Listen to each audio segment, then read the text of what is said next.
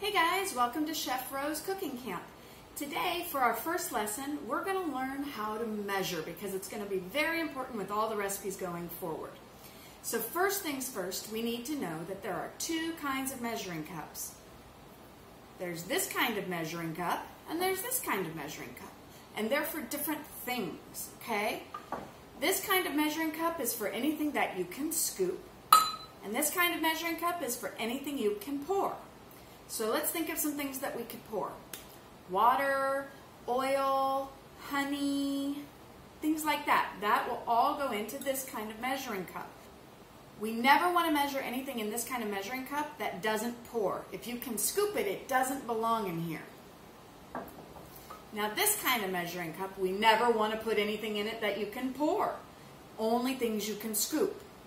Things like flour, sugar, sour cream, peanut butter, stuff like that will all go in this kind of measuring cup. When we use this kind of measuring cup, it's very important that we do it correctly. Okay? You never, ever want to shake a measuring cup like this back and forth. What will happen is that everything is going to settle down into all the cracks and you'll end up with too much of it. Okay? I'm going to show you an example how we do it with this container of sugar. So if I needed a cup of sugar, what I'm going to do is I'm going to scoop so that there's too much sugar in my cup.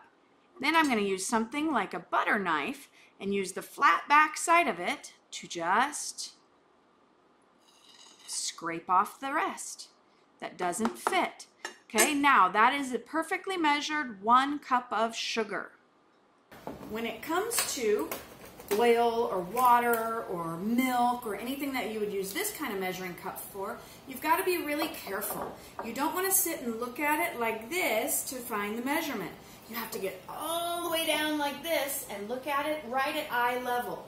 So if, for example, I wanted a ½ a cup of oil, what we're going to do is we're going to pour it while we're down here looking at it until it gets to ½ a cup of oil, just like that. Okay, so remember, if you can pour it, it goes in this. If you can scoop it, it goes in this. And we never use the wrong cup for the other kind of thing.